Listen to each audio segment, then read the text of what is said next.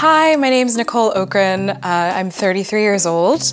I am a content creator, I am a writer and a podcaster. I also am a co-founder of the Creator Union, which is a union for influencers and content creators. Me and my co-founder, Kat Molesworth, were always talking about starting a union, and it wasn't until the start of the pandemic in the summer when everything happened with the murder of George Floyd and Black Lives Matter movement coming into the forefront of people's minds. Everyone was online looking to content creators, looking to influencers who were all there sharing their own experiences, but also being there as sources of entertainment, knowledge, education. And so we felt that because so many eyes were on us and so many brands were looking to work with us, that it felt time to come together and support ourselves and the industry that we want to work in. The main goal for us is to kind of create a more inclusive space for content creators and influencers, but also mainly get us better working conditions. I manage my mental health and well-being by really focusing on what I love to do, balancing out the difficult times with the joy as well. I think when you're in a job like this, you tend to really enjoy sharing, sometimes oversharing.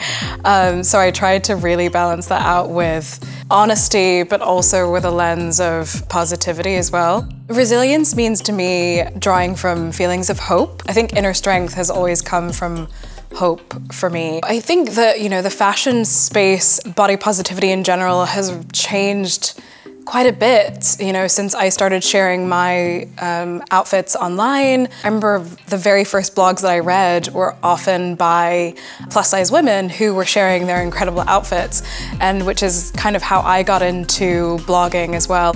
The Creator Union's main goal is to uplift content creators from minority backgrounds. I think the great thing about influencer marketing and authenticity marketing and all of those things is that we connect to people, and that's really changed the advertising and marketing space so much over time. So, when I was growing up, I didn't see half of the people on my TV screen or, in film that I see now on my social media feeds, for example. So for us, it became a real priority to make sure that we were supporting, disabled content creators, LGBTQIA+ content creators, Black, brown content creators, because those are the people that tend to be left on the back foot when it comes to things like payment, anything from knowledge around contracts, those kinds of things.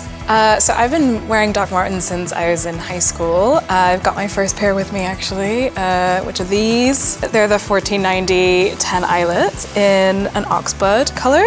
I have long been a emo kid at heart. I was really into punk as well when I was growing up. I still am now.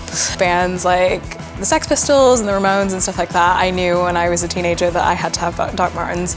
And I knew that, my meager allowance wouldn't allow me to get them. So when I found them in a charity shop, I was so thrilled. I was really, really excited. Yeah, they've been with me to lots of gigs, lots of festivals as well when I was a teenager. I grew up in Northern Virginia, which is just outside of Washington, D.C. So I have been to Warped Tour, HF Festival, bands like Good Charlotte, Blink-182. And now they've come with me to London as well. So we've seen a lot of things here too. And I think that's the great thing about Dr Martens is that they last, a lifetime. To me, they feel like the most sustainable footwear because not only do they get better over time, when they age, they're more comfortable. They're the longest lasting footwear I have in my wardrobe. So it's been a great journey with me and my docs. They've made me feel capable. And I think that's kind of what I like to reflect as well in my fashion and when I share my outfits,